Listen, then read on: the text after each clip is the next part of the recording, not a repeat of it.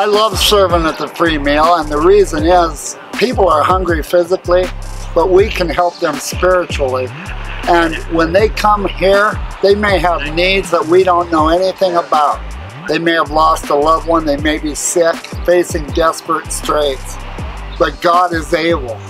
And that's why I love serving here, because I feel like God wants to help people. That's our purpose for this dinner.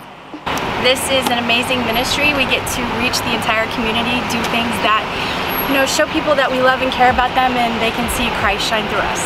It's a great opportunity to meet new people in the community and spread Jesus' love through food and prayer.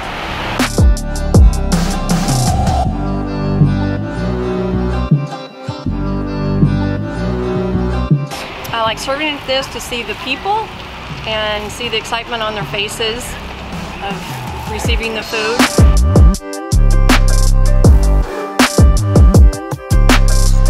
I think it's a way for us to reach out, and I think Jesus would be doing this too. He loves people, and I think we ought to love people too. So this is a way that we get our focus off ourselves and get it on other people, and so it's just fun to serve together too. So it's a real blessing.